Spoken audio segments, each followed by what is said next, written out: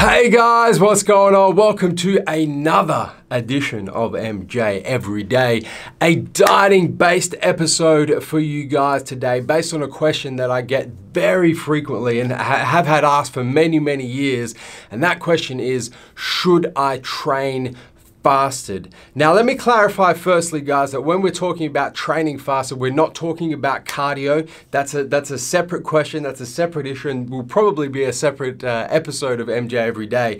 We're talking about weight-based training. We're talking about going into the gym, doing resistance style training with weights, that type of training fasted, first thing in the morning on an empty stomach, obviously, as we're discussing fasted. So I have a lot of people ask me about this, and most of the time they're asking because they're the sorts of people that train first thing in the morning, usually very early in the morning, and because it's early in the morning, they're training on an empty stomach. They get up, chuck your gym stuff on, drive to the gym, and go and train, so training fasted.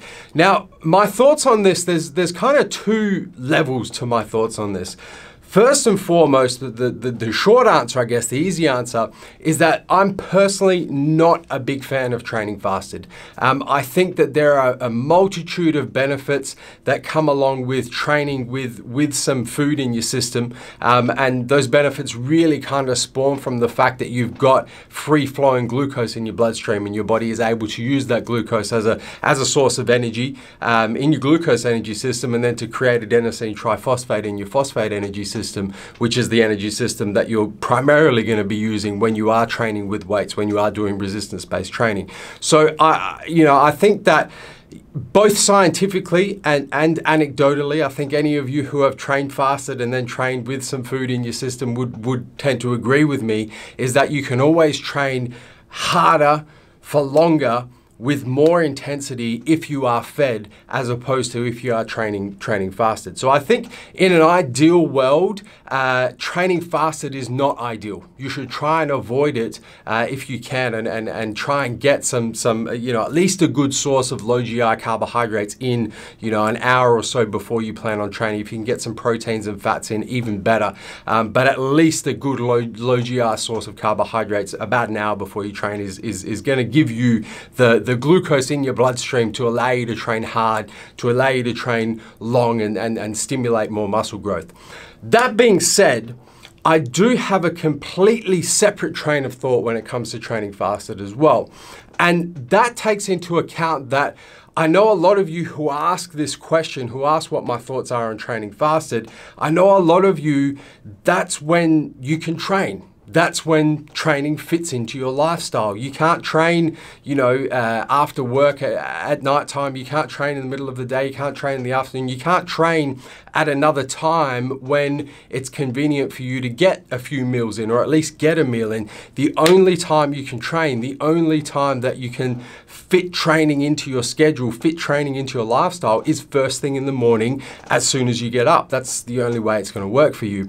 And because of that, my principle of if it fits your lifestyle really comes into play. And I think that if training fasted first thing in the morning on an empty stomach, as soon as you get up early in the morning, is what you're able to fit into your lifestyle, and therefore what you're able to do consistently over a long period of time, I think that consistency is going to outweigh any benefit that you may get from trying to train non-fasted, or trying to get a meal in, or trying to train at a different time of day when it doesn't really fit your lifestyle to train in a non-fasted state.